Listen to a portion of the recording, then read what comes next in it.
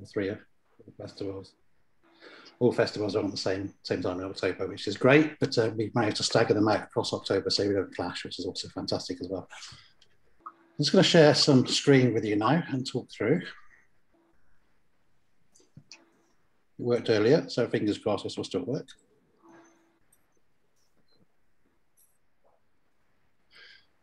So our Northern Eye Festival is based in the oldest theatre in Wales, which is a bit of a historic sort of element to it. It's very friendly, sort of come and turn up and listen to what the speakers are saying. So it's a core weekend based around speakers sort of weekend, which this year is the 9th and 10th of October. But based around that, there's also a free element. We pop up in the town in empty spaces and quite random places, which hopefully engages people that might not have enough money to come to the speaker side, or people that might not realise that they like the festival or like photography, or become engaged in the gallery, or feel maybe a little bit sort of uneasy walking into festival spaces sometimes. So it works really well. I suppose it's kind of been highlighted a little bit with the COVID goings on, where everybody's outside at the moment. So I think it's we were there many years before COVID made everybody else go outside, which is quite nice. So I'm just going to try and pick up a few notes. So I do apologise for not being 100% ready for this today. So we pop up empty spaces. So our speakers this weekend, this festival is going to go through 9th and 10th of October.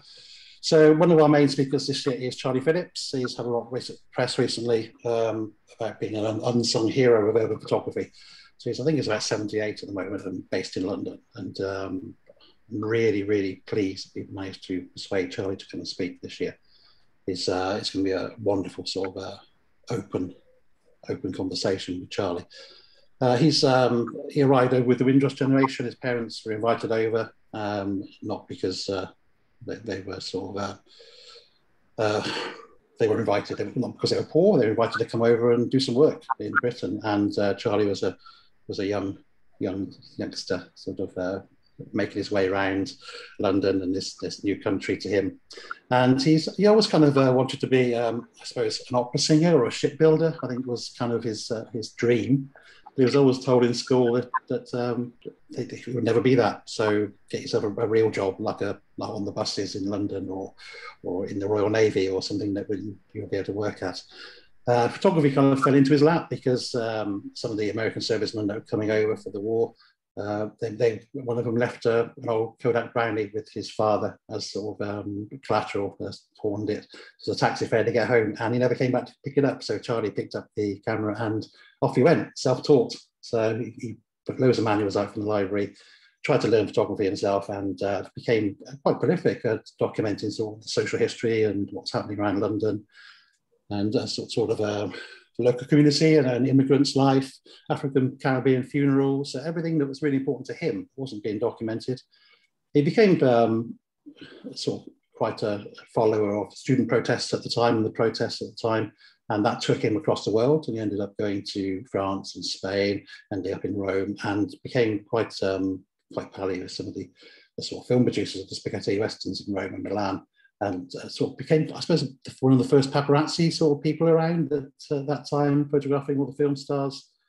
And he managed to document things like Muhammad Ali, and he's quite a bohemian lifestyle where he liked to go to festivals and enjoy himself and photograph all things that are happening there. So there's a whole documentary sort of background to that. And then he came back to sort of the UK and tried to move his photographs around, try and get some work in the UK. And it was basically told because he was black that he couldn't have taken these photographs. You must have found them in a bin and they're not yours. So there's a whole sort of social sort of element there, which is going to be really, really interesting to explore, and the way that he's overcome that. We have 7 speakers on this year, which is quite nice. So these are some of Charlie's photographs. So it's the black and white race side of London, and his most famous one is the top left-hand corner, I suppose, which is the young black and white couple Just let you take those images in for a moment. So fantastic to have Charlie down. That's pretty brilliant. Emma's one of our second speaker. Emma's case is from Liverpool. She runs a project called the Red Project, which documents Liverpool Football Club supporters' photographs, and she kind of collates those. She's a photographer in her own right, and she does community projects and is a artist in residence and present at the Open Eye Gallery in Liverpool. So I'm really looking forward to seeing how Emma explains how she works with the communities and how she pulls together other people's photographs to time with her own as well. So there's a few images. I'm not going to go too much into the images of these photographers because I don't want to spoil their talk, and I just want them to be able to tell them their own stories and not me. Brian Griffin, top renowned photographer. Everybody's probably heard of him. Usual 80s, 90s pop covers. Usually Depeche Mode is probably his most famous one. Speak and Spell. My era, I'm afraid I'm not that old, yes. And things like Kate Bush and all the top album covers. He's quite heavily involved in Format Festival in Derby, and presently he has an exhibition there called Black Country Dada Part 2, and we're quite lucky that that exhibition is going to come down as part of the festival as well, so that'll be shown in the Oriel Colwyn gallery part, widely speaking, a bit like we did with Dan Wood's exhibition on the 2019, and Amanda Jackson exhibition when she was speaking in 2017. The main exhibition was upstairs in the gallery. So I see there's a few sort of capitalist realism photography, and very renowned for what he's doing there. Alice Tomlinson, I suppose most famous piece of work at the moment, the present one is, it's going down, is the X-Photo. It's X-Photo work, which follows those Christian pilgrimage insights around France and Ireland and Poland, and encompasses sort of portraiture and large portrait landscapes and X-Photo objects and markers that are left behind by those. I just recently noticed that there was a page on the Guardian with the top left image in, which is her exhibition at the side gallery at the moment. So that's one of our joint group exhibitions she's in. Jack Lowe, he's a documentarist. He's works around documenting all the lifeboat stations across the whole of the UK. And that's his sort of 8-year work. He's on year 5 of doing it at the moment, and he takes around the old format camera with the wet plate Collodion, and he photographs the crew, the lifeboats, and also the view from the lifeboat stations. Huge task, and I think he's taken this on sort of as a lifetime's work, as he's doing this thing, is documenting every single thing.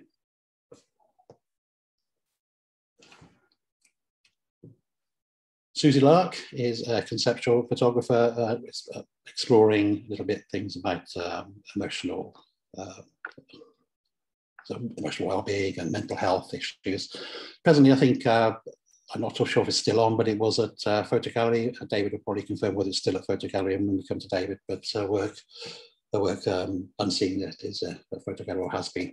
And it's interesting work, it's conceptual, it's a bit of Photoshop, moving in together and moving images around together, trying to explain about mental health issues and about how she feels and how people feel.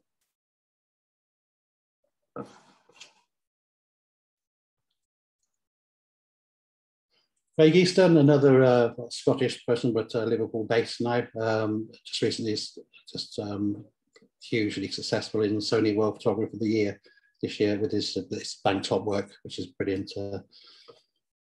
We came across Craig. I've known Craig for quite some time, but Craig was the founder of the 16 project at the last festival we had here, which is all the 16-year-olds' views and hopes and political what's happening in the world and where we're going. So he's also got Fisherwoman Project, which is, again, quite a large-scale project that's currently showing in Great Yarmouth at the Time and Tide Museum. And he's has an ongoing project with Thatcher's Children, which is a sort of historic one where he follows the children through the Thatcher years up to where they are now. Just skipping over these very quickly because I'm I'm quite aware of timescales. So the Fringe Festival, at the moment, it's quite hard to organise things around COVID restrictions and what shops might be available and what areas might be available and what premises might be available. So a lot of it's going to be hopefully outside or on outside windows or viewable from passers-by without going into small spaces at the moment. Fingers crossed, August the 7th for Wales is going to help that a little bit more as well. So Lottie Davis is going to present her Quinn work across the town in various pop-up places. It's not going to be housed in a singular area. It's going to be a trail around town to go and find all the multimedia excerpts. Jack, with his lifeboat station project, is doing the live paste-ups on 2 areas of the town. So big walls where we're pasting up some lifeboats relevant to where we are in North Wales. So it's probably going to be a Conway one or an Anglesey one or a Rill one. We haven't quite decided on the images yet, but these are sort of, it's like a huge jigsaw puzzle that's pasted together and it's attached to walls with wheat paste, and over time will decay as the elements get to it. So, but the act of putting it up will be part of the festival as well, so we can come and watch it. And you can even sponsor one piece of the jigsaw puzzle if you're so well inclined to sponsor one piece. Brian Griffin, we've spoken about his Black Country Dada coming down, and I'm talking to David about bringing some of the Many Voices One Nation exhibition up to North Wales. It's a great exhibition, and it's a great sort of 2-part exhibition at the moment, which has been held in Cardiff, and it's quite nice because some photographers based in North Wales and Mid Wales and South Wales, and I think it's an ideal opportunity to show the work in the north as well. So I'm not sure how that's going to fit in or where it's going to fit in the moment, but it's something that I'm really keen and eager to do and be part of the festival. So one of Brian Griffin's shots here, but it's just kind of it's my sort of plea to you guys listening, I suppose, that if there's some work that you're doing and I'm not aware of, and you would like to introduce it to me, please, can you just email me something on the email on the screen here? And I'd love to see it, first of all, and if there's an opportunity that we can incorporate into the festival. The festival doesn't have a theme, per se. I don't particularly go along themes for festivals. It's quite a mixed match, so don't worry that you might think that what you're going to show me doesn't fit in with what's already there. I'm eager and keen to see if anybody has got some work that they would like to show me, first of all, and become part of the festival. And I'll just leave that there for a second, just so you can snap with your phones or screenshot the email address.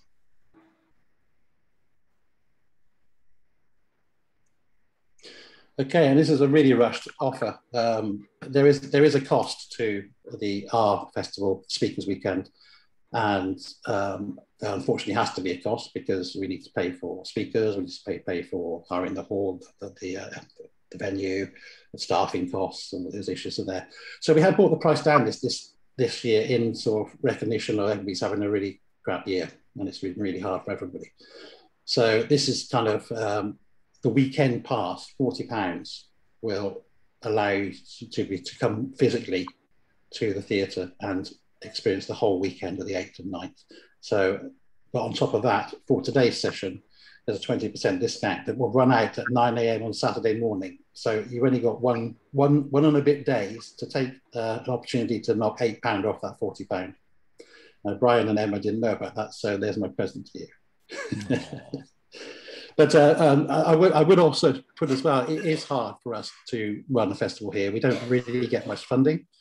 So as much as I would like to make things a lot cheaper, there's not really an option for that at the moment.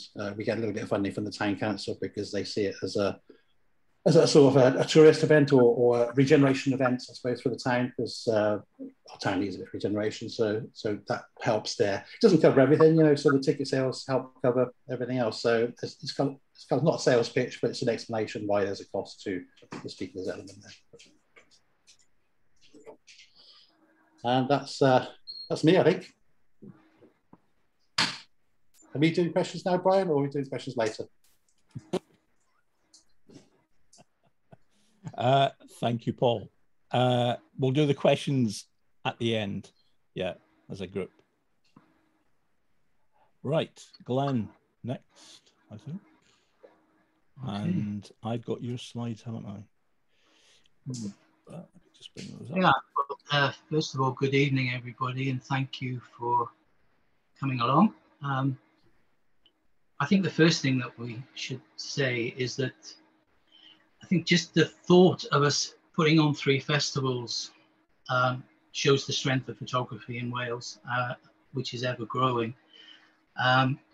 So I think, first of all, I'll give you a bit of a background to the Eye Festival, which the first was in 2012, making this the 5th festival. And the promise at the beginning really was to bring the world's best photographers to Wales, giving the weekend full of activity and learning. And from the great Italian photojournalists, Marco Longari and Daniel Balducci, to the beautiful landscapes of Charlie Waite, to the ever supporting David Hearn, we have tried to give you quality and variety at every festival. I think we've done that. Just a few of the names that have come to the festival: Ian Berry, Angela Tunda Samba, David, of course, Laura Panak, Nick Danzinger, Jill Furmanowski, rock musician, rock photographer, Rodri Jones from North Wales, Maria Grisdeva, Rebecca Naden, Arthur Edwards. Such an eclectic mix of photographers, but all really at the top of their game, whichever genre of photography that they're taking. As I say, I think we've done this over the past 5. The reason that we're all of a sudden we're in the odd year, because as Paul said, normally we're the even year and Colwyn Bay is the odd year, is the fact that COVID has taken 2 years away from us. And if we hadn't put on something, that would have been 3 years without an Eye Festival. So we just felt that we had to do something this year just to keep or to regain a little bit of momentum. The Eye Festival will be on the 16th and 17th of October, with 3 speakers on each of the Saturday and Sunday. And just to give everybody the opportunity to see the talks, and of course with the situation, people still worried about traveling, still worried about being in arenas or crowded places, that we're going to do this year's festival as a hybrid. And thanks to Pete Telfer and Culture Colony, I always call it Culture Club, and he kills me every time I say it, but Pete Telfer and Culture Colony, we're going to live stream the festival. So you can still attend, though numbers will be limited. So that will be on a first come, first serve. But if you can't make it to Aberystwyth, then you can buy a ticket and watch it at home, which is something that we haven't done before. But I think it's going to be great for people that maybe are further away, and also it might make it into a worldwide festival. The weekend will be compared by the head of images at the Independent, who again has been a great supporter of the festival, Sophie Batterbury. And just to give you a brief outline of some of the of the speakers that we've got. Mary Turner, who is a member of Panos Pictures. She began a career as a press photographer and then became committed to telling the stories behind the news, which led to a project called the Dale Farm Community, which she still works on today. Her work has been recognized worldwide by bodies including Philip Jones Griffiths Award, Amnesty International, Sony Award, UK Picture Editors Guild, just to name but a few. And her work has been used all over the world in every publication you can, just too many to mention. Van Lee has often been described as the godfather of Black British photography. And his body of work represents possibly the largest photographic record of the Caribbean diaspora in Britain. And his simple motivation has been to the preservation of culture and the history through his photography. And he's been taking pictures in the Midlands, you know, from the 60s right the way through to now. And it's such a record of his particular culture and way of life. Nicola, if I can just find Nicola. Yeah, Nicola Muirhead. She's actually from Bermuda, specializes in long form projects. She's a member of the London Creative Network Women's Photographer and is part of Photo Scratch, which is a body showcasing work in progress from documentary photographers. She's a founding member of Isle, a photographic collective of women photographers, and she is just the nicest person to deal with, very positive. And I must say, all of these photographers, this is the third date that we've actually had to put the festival on, and COVID has hit us on the previous two, and each and every one of these photographers have been so supportive to the festival and just said, you tell us when to turn up and we'll be there, and they've been absolutely wonderful. David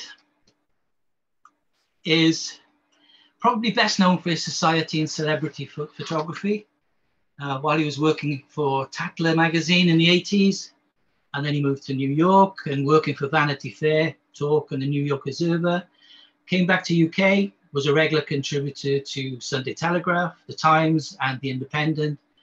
And just some of the icons he's photographed, like Tony Curtis, Mick Jagger, Johnny Depp, DiCaprio, Cruise, Prince, the list goes on and on and on. And he's been in situations that as photographers, sometimes we just dream of, in social parties, which are including all of these celebrities. And it's just a fantastic body of work. Laura is a British Egyptian documentary photographer living between East and West for the majority of her life. Again, she started on newspapers in America and turned to freelance in 2005, moving to Cairo and producing what became her seminal body of work, In the Shadow of the Pyramids. Laura is the first Egyptian to be awarded the W. Eugene Smith Memorial Fund Award, and also received for her long-term series, I'll Die For You. In 2020, Laura joined Canon's Global Ambassador Program, a global roster of more than 100 visual professionals representing the future of visual storytelling. And finally, we have Lally Snow. Unfortunately, I haven't got any pictures of her work at the moment, but Lally is a more photojournalist covering conflict, Middle East and Afghanistan, actually living in Kabul for over 5 years. She came to my attention when I saw a book published in 2008 called War Gardens, where she explored conflict through the peaceful act of gardening, which seems quite a contradiction there, but the images are actually absolutely stunning. So they're the 6 photographers that are coming to talk. At the moment, exhibitions are a bit sketchy because due to the COVID, all the exhibitions in Aberystwyth Art Centre had to be moved into different dates, and the 2 main galleries, we can't have photography in them, but we still obviously want a big photography presence with the exhibitions. So we're looking at people, talking at different venues. So there will still be a good selection of exhibitions, either in the centre itself, although not in the gallery, and in other spaces we can find. We're talking to the library, but you know that's up in the air as well because of COVID. Saturday night at the movies will be Joseph Koudelka shooting Holy Land. If you look at the trailer, you will want to see the film. Koudelka, 4-year journey in the region, it's just an epic film. It's absolutely wonderful. We'll still have our crit sessions for those of you who are brave enough. Places to book. These will be live and online. Again, more details on that will be announced on the website in the next week or 2. So, and also we have the ever popular cyanotype workshop. So again, we'll be busting a gut really to provide a weekend to remember, even with all the problems that the 3 of us have had in putting festivals on.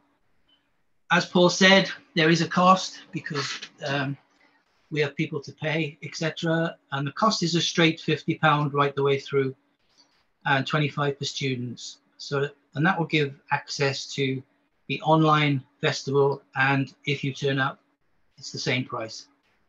So that's basically a background for what we're doing.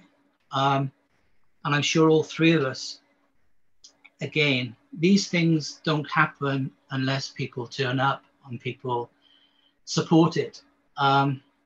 It's difficult, I know, but we're all interested in photography. We all want these things to continue. So, you know, all I can ask is those of you who can, please try and support all three if you can, but at least if you could come to one or two, that would be wonderful. The iFestival website is on the bottom there. That will be updated next week. So all the information that I'm talking about and more will be on the website from next week. So thanks very much for listening. Diolch yn fawr, Glenn. Thank you very much, Glenn. Excellent. And we move on to Mr. David Drake. Oh, good evening, everybody, and thanks very much, Glenn and Paul, for your presentations. Really useful, and you were absolutely on the 15 minutes, so I know that I can't exceed that. I'll just get up the screen share. So let me have a look. Hang on.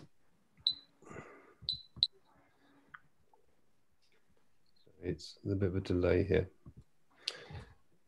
Can you all see that okay? Yeah. That's good, yeah. Diffusion 21 will be the 5th biennial edition of Diffusion. The first one was in May 2013.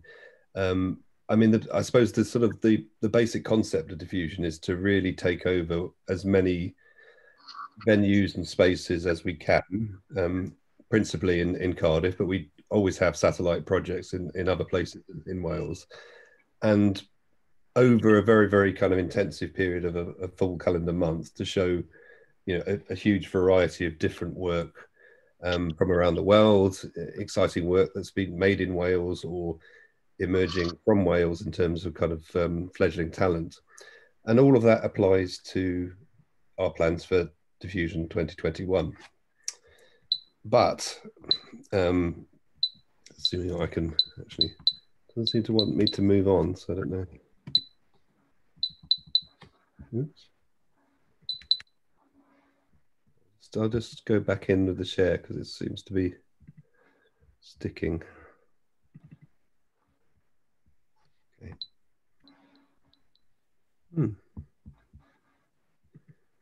Hang on.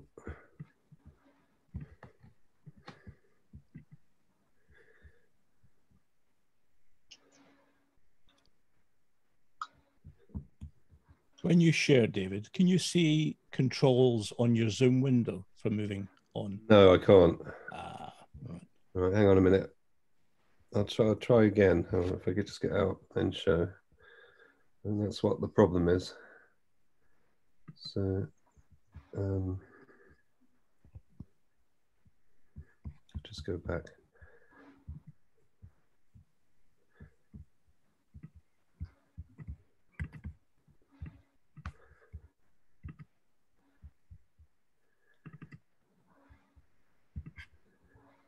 Okay, and then if I go to presenter mode, yes, I can now.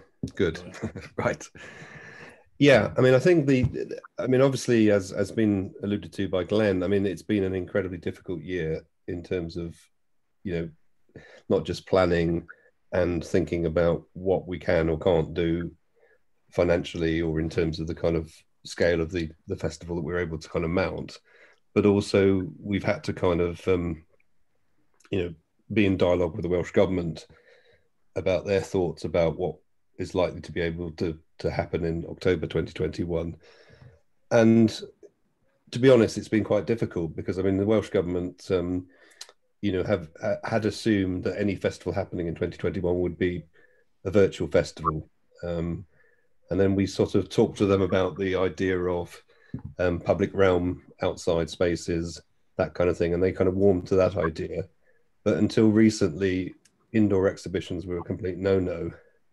And we still aren't out the woods in terms of, you know, if there is an upsurge in the autumn, etc.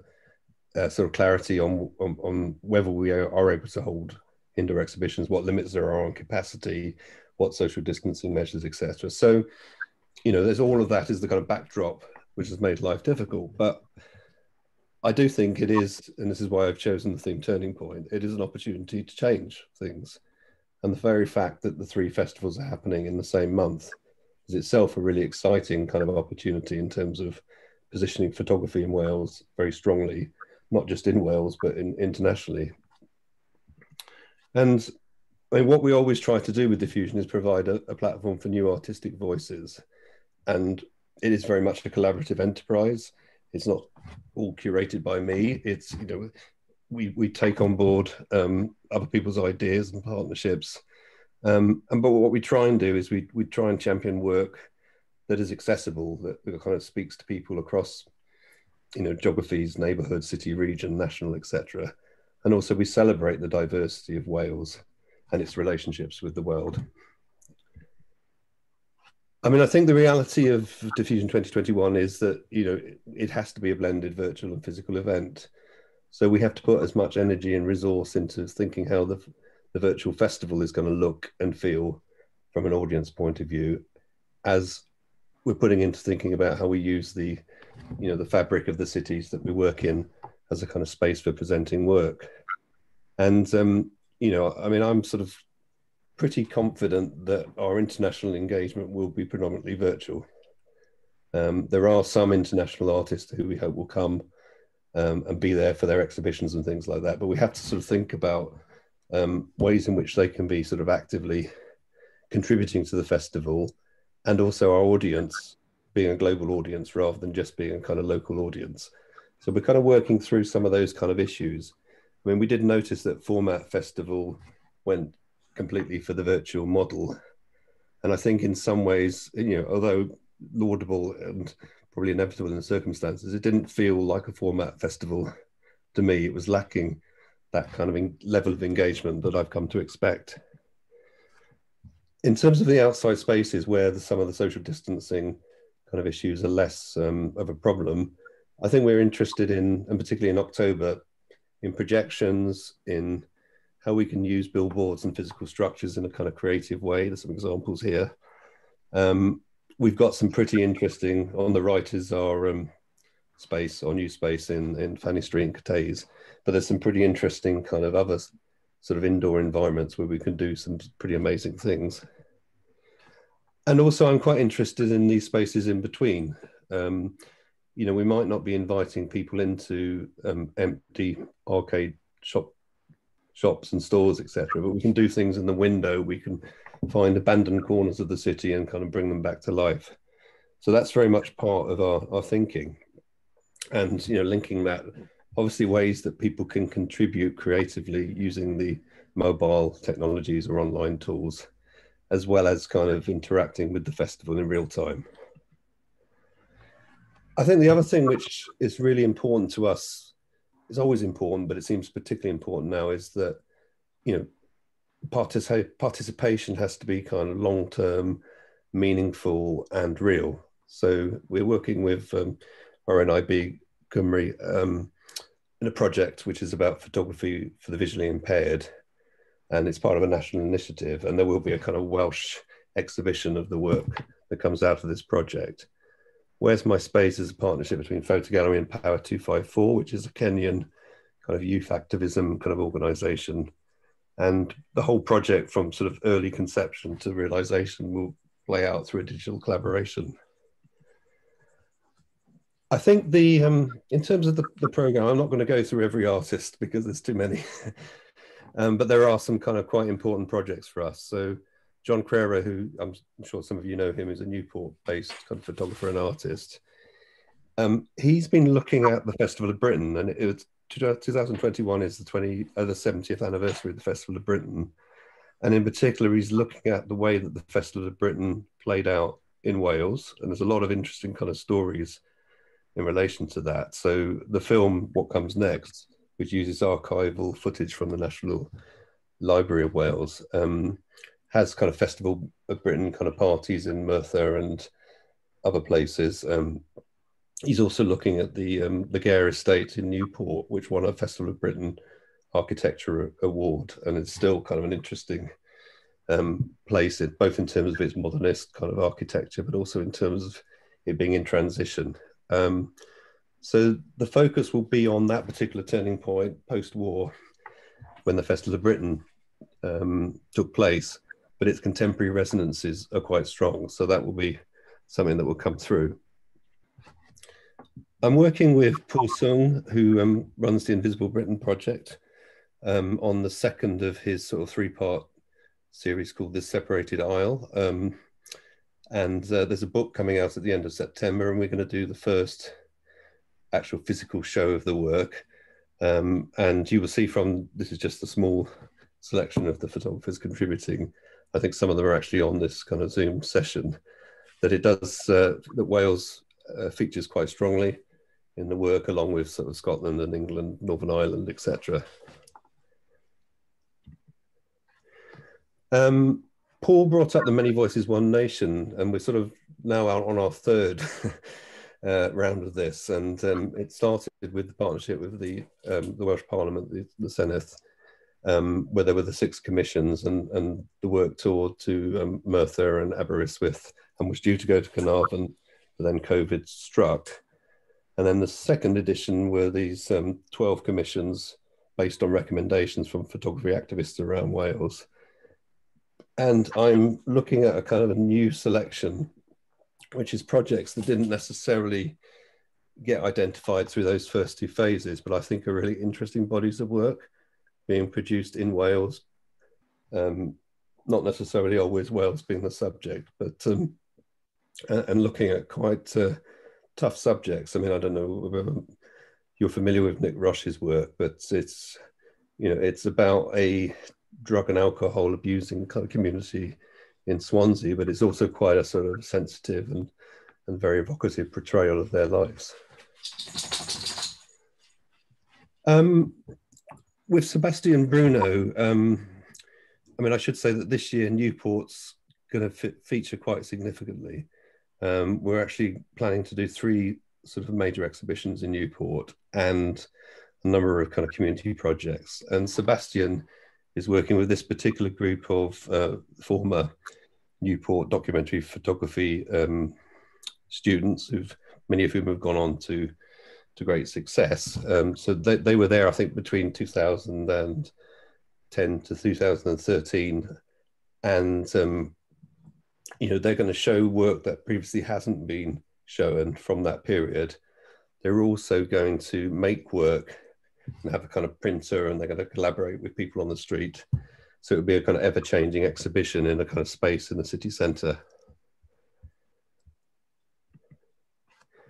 And I sort of recently spent a good day with Ron McCormick and others. And I think one of the exhibitions, which I'm calling Many Voices, One City, will actually look back at probably 40 years of photography in Newport, including Ron's work himself, and provide a very kind of textured and I hope engaging kind of representation of the city and its people. So that's just a little bit of the flavour of that. Imagining the Nation State are actually 5 commissions. There's 2 Welsh photographers, Hugh Davis and Sebastian Bustamante, and 3 Indian photographers, and it's come out of our collaboration with Chennai Photo Biennale. And More Than a Number is an initiative by Cynthia Sitte, who's a Wales-based photographer, but also our creative producer.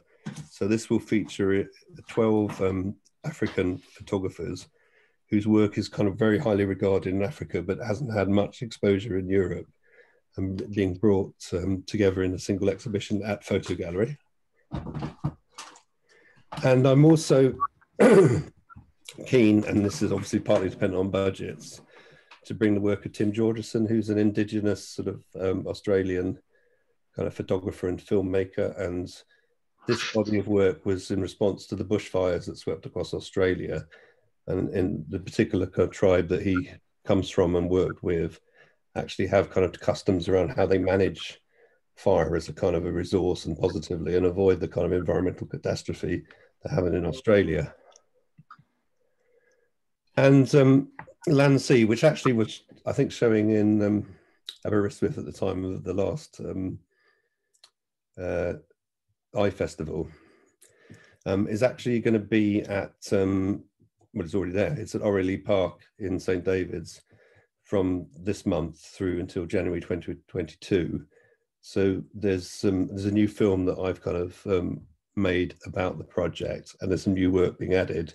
And we want to have a kind of blended virtual and physical event just before the Climate Change Conference in Scotland at the beginning of November.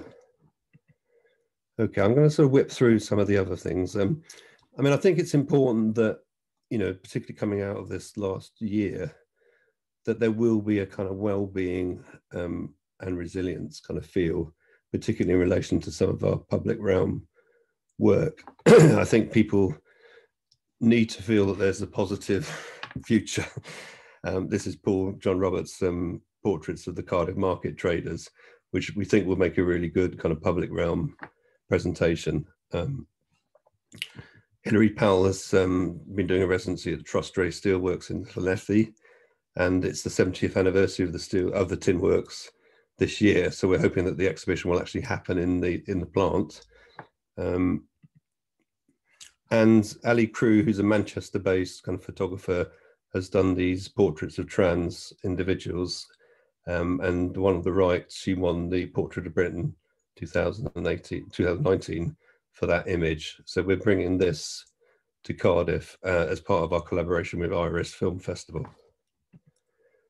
I just wanted to say that I am always keen to work with collectives, and if there are collectives in Wales or even outside Wales that put forward a proposition and can take some sort of ownership of its realization, you know, I'm very keen for that to happen kind of during this year's festival. I think we have to kind of combine our resources and be quite smart in terms of the way we deliver things.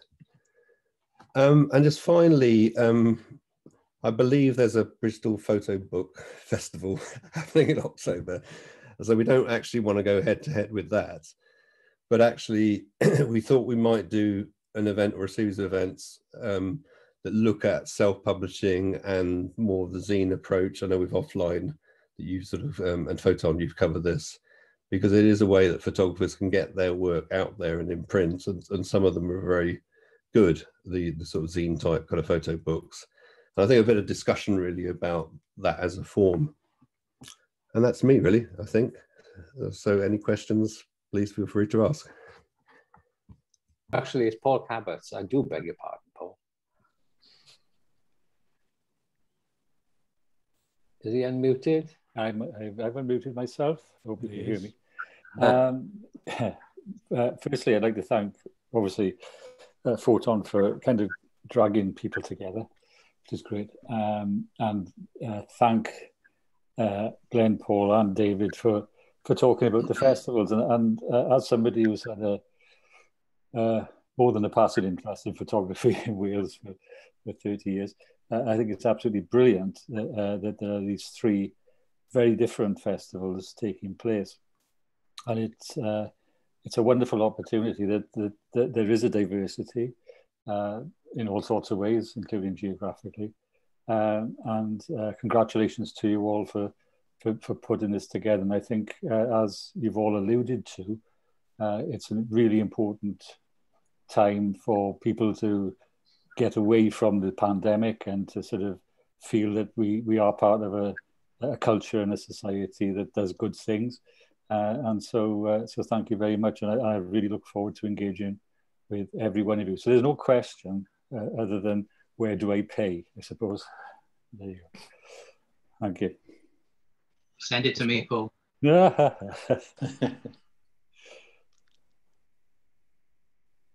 Thank you, Paul. Can I just add something very quickly? Glenn reminded me of, and David actually, there is a virtual side to our festival as well. So if you can't physically make it to North Wales, there is an option to get a ticket to watch online for the weekend. You know, hopefully we'd rather people turn up and show themselves sort of in person if that's possible.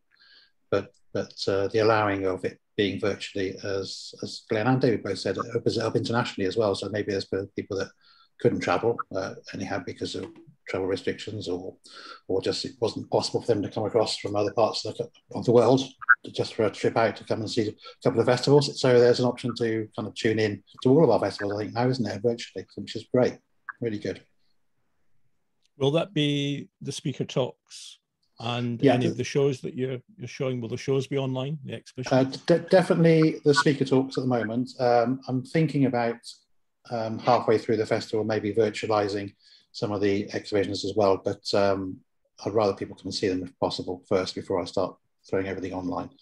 But I think 100% the virtual speakers weekend is available to buy now. It's the same price as a normal folk festival. It's just a case of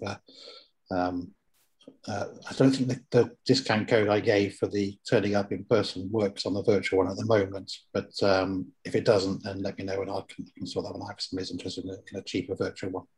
Not that I'm trying to give away all my funding to try and do things by making things cheaper. Thank you. Yeah, I think our plan is to actually put the festival as a whole, even down to the crits. If people are brave enough to send some work in, we can show the photographers that are coming to give advice or to give some praise or whatever. So even down to the crits, we're hoping that will happen. Can you just confirm, Glenn, those crits and portfolio reviews, those are free? Those are all included in the price, yeah. Right. You know, if you come to the festival, then that's included. Okay. Any more? There's got to be one or two questions, surely. Maybe not. Paul? Yeah. If I can, sorry, just ask this question about accessibility, really, and it's an ever changing sort of situation that we're moving into again. But clearly, with the iFestival in Aberystwyth, Glenn, I can remember that there was accommodation opportunities sort of being sort of advertised actually by the festival, and again, David, with Cardiff being the city of hotels, I mean, there was never really a problem with people coming. So, I mean, I'm just wondering about advice. I mean, obviously it's got to change, but how are you sort of pitching to a wider public your festivals, each of you? And Paul, I know you're in an area which should have a lot of hotels up there in Colwyn Bay, but how are you managing your comms in terms of advice as we unfold, as the roadmap develops towards the actual festivals themselves? I mean, I think that's a really if you don't mind me responding. I mean, I think that's a really pertinent question, because it's been quite difficult because we've been looking to see what Mark Drakeford says next. But I mean, clearly, what Mark Drakeford is saying is, have a holiday in the UK, in Wales in particular. So, whereas previously the Welsh government was saying, how many Germans can you get to come to Cardiff for Diffusion and things like that, it could equally be how many North Walians are going to come to Cardiff for Diffusion, and vice versa in terms of coming up to Colwyn Bay for the Northern Eye, etc. And similarly, we're going to focus on the UK market. We have done that before in October, and we had kind of buses from Birmingham and London, and I mean mainly students, that sort of came down, and they would make, they arrange an overnight stay and they sort of make a weekend of it. But I think there's less of this sort of demonstrating that somebody's flown in and spent 2 bed nights in a kind of luxury hotel and, etc. And I think it's got to be about, what's going to be possible in terms of physical reach, in terms of audiences, as opposed to kind of coming up with kind of crazy numbers that are difficult to evidence. And, I suppose the other side of that is that the online engagement also has to be measured in terms of Welsh government. So, they are interested in, the duration of the visits that people make through the online. I mean, I have mixed feelings. I don't want to talk about it here about pricing and online talks and events and things like that. And I think it's difficult to, there's the pay what you want model. There's the kind of, pay £8 per event on a model, and none of them are sort of satisfactory. So I think we've got to kind of be responsive to the evolving situation or the unfolding situation, the roadmap, whatever. And we might have to pivot. We might have to sort of put much more resource into the online if the physical is going to get difficult. But equally, it could go the other way. That there could be, travel routes opened up, get more international. So we sort of, a lot of it needs to be kind of positive, and all the reasons that you would want to come to Cardiff or Newport. And we're scheduling things so there's a Newport focal weekend in the last week of October, and there's a Cardiff focal weekend in the first week of October, so that we're not sort of going head to head with you guys in Aberystwyth and Colwyn Bay. So that's a bit of a convoluted answer, but I think that we have to kind of plan for different scenarios. But it does seem that the UK market, if that's the right way of putting it, is an important one to have a really clear strategy on. I think there's an opportunity as well of each festival helping the others. I mean, not in the sense of organization or anything like that, but certainly in the marketing. The 3 festivals are on, they're on different times. And I think we've got different audiences in different areas. So I don't see there should be no issue really that the 3 of us work together on the marketing of the photography month, and let each other's audience know what's going on in Colwyn Bay and Cardiff as well.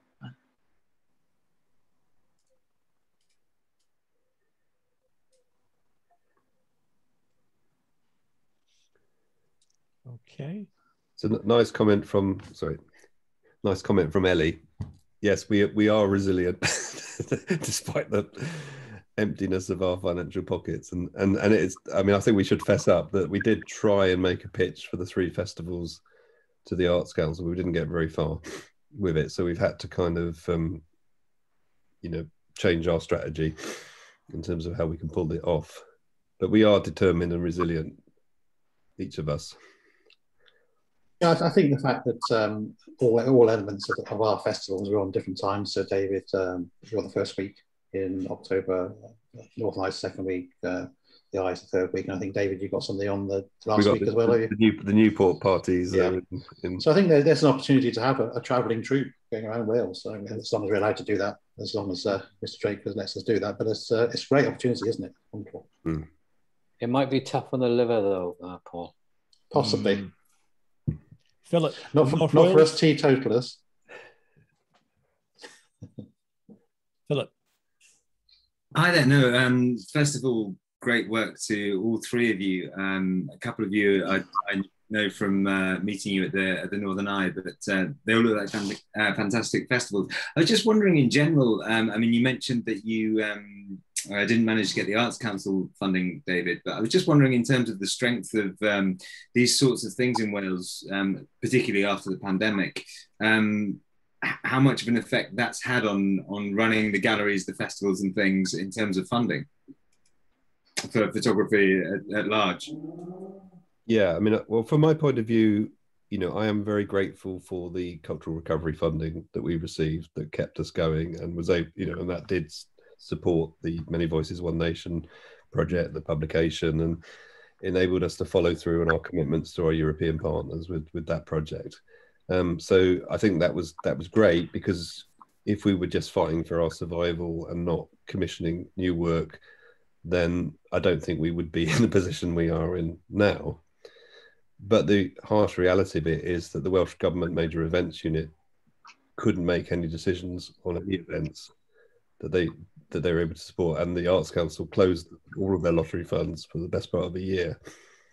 So whereas previously we might have at least an intimation 8 months before the festival that they would support or not support, we've been kind of hanging on in there trying to make plans but not make commitments for quite a long time, and October's not that far away. So it's a tricky thing because things do cost money, and we do try and make as much as possible available for free. But I do respect the fact that, you know, the iFestivals have by necessity had to charge to meet their costs. And so I think, you know, we are where we are. I think, as I said, the pandemic has brought out the best and the worst in society in general.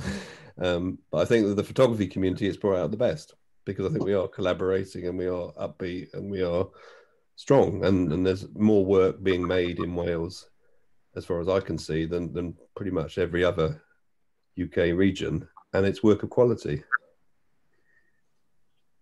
Brilliant, thank you. Yeah, it's good to hear that as well. And I mean, I was going to say one positive is that things like this are happening online. And you know, I sort of live up in Llangollen, so it's not an easy drop down to Cardiff. I did come down to catch the end of the One Nation exhibition a few weeks ago, but the fact that these are going online now is, I think, is great for the community as well, in that you can engage with other people and you're not just sitting in your little silo in the middle of nowhere, you know. So. I mean, answer to your question, I mean, it really hasn't changed for the iFestival because we've never had funding. Right. We're in exactly the same situation. My only worry is because of the situation that we don't get people to attend. You know, I'm confident that we will, but there obviously is a worry because of COVID, etc. But as far as funding is concerned, we've never had any. So that's why we have to charge, because we want to bring good people to show people in Wales, and that costs. I'll be booking my ticket right after this talk. So. Oh, you sweet talker. Right, David Pritchard, if you could unmute, David, your mic, please.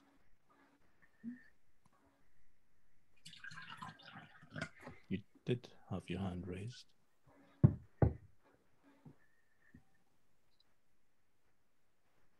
David? There's another question come in here from Ellie. Will the online elements be recorded, archived? It would be nice to have a record of how this has all unfolded. The answer to that is yes, it will be, but we've had problems before with copyright with the photographers, because a photographer may come to the iFestival and give a talk, and then he might go to Birmingham or he might go to Cardiff and he gives exactly the same talk. So we had a problem with Steele Perkins, and because he allowed us in the end to record it, but he was worried that it's going to kill other talks around the country because he's given the same talk. That's an issue.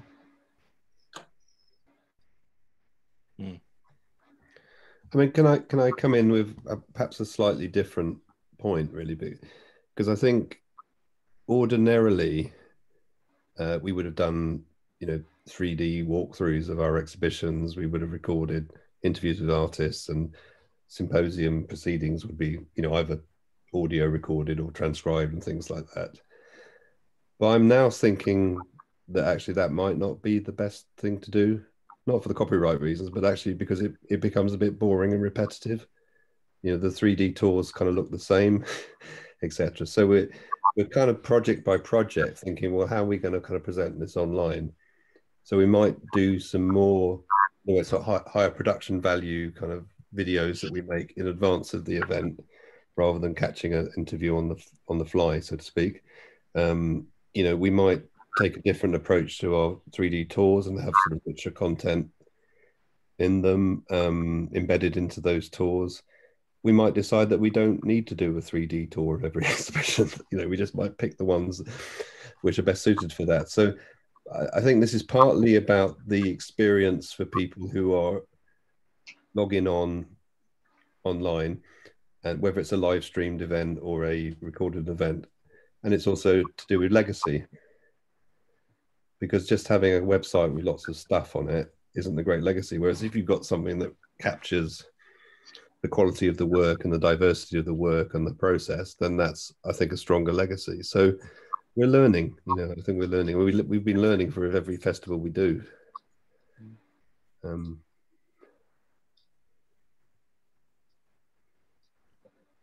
Okay. Does anyone have any thoughts on a festival format that perhaps they've thought worked in a peculiar or an interesting sort of way? You know, a particular show or speaker talks?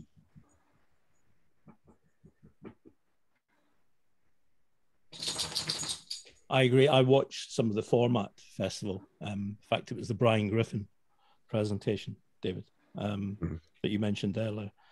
And I just thought it was disappearing up its own bum, to be honest, because they use the website as the format for going around Brian's slides. And it was so clunky having to wait for the interviewer to actually navigate to the virtual wall where the photograph was, when a PowerPoint would have actually served the purpose far better. But I did the portfolio reviews for format, and I think they were great. We did those online, and they were excellent. You know, so I think some things it's well suited to, but actually you can't replicate the experience of being in a physical space, walking around an exhibition and having conversations with it. You know, it just doesn't work. And even if you invest huge amounts of money in technology and you've got the best 3D designers on board, you're still not going to be able to kind of capture that. Were those portfolios shared with you in advance, or were they a surprise? Yeah, they had a thing called Pictor, which you might be familiar with. So I think the people who were applying, because they paid, although they offered a lot of bursaries, so they uploaded their portfolios to a thing called Pictor. And then obviously I was given the links to the... So I was able to look at them in advance and during the kind of portfolio. So that was fine. Yeah, to be honest, it was a long day. And I would have preferred to have had a sort of a comfort break or whatever. But it, you know, it was a good experience. And I'm working with some of those photographers now. So it obviously worked for them as well. Okay, I think if there aren't any other questions, Philip, your hand's still up. Am I going to bring it down for you? Did you have another question? No, there you go. Right. Emir, you there? Yes, I'm here. Yeah, well, I'd like to thank the three directors of the various festivals. It's been very enlightening. I'm looking forward to visiting all three, really. I'm sort of, the taste buds are sort of buzzing, really. And I know the Colwyn Bay was the last one I went to, and it was a great weekend. Will we have a curry there? Yeah, I'm rebranding it this year. It is Curry with the Stars. Wow. And it's in the same place, and we're all stars, so just Curry with Stars. A night to remember. Great. A night to remember, yeah. Yeah, cool. Can I say one thing, Emir, that there are about 24, 25 people here tonight.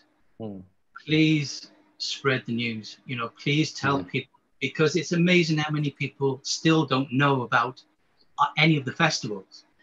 So if you've got photography friends, if you're in collaborations, you know, whoever you're with, if you could spread the news and help us get more people to these festivals, because I don't want to lose any of them, and I know the others don't want to lose it.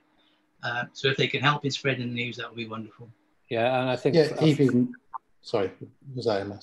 Sorry, even things like just a retweet or something on Facebook, if you see it, just any help is really appreciated. It really is.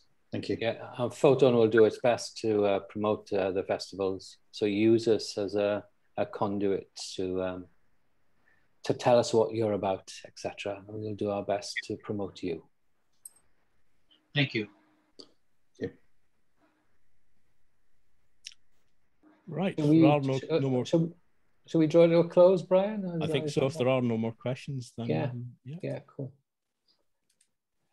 We'll say thanks all. Thanks to the three speakers, and thanks for everyone for joining tonight. Thanks, Ffoton, for getting it together. Thanks very much. No, you're very welcome. Thank you. Thank you. Thank you. Yeah. Thank you. See you later. Thanks, everybody. Thanks all. Bye.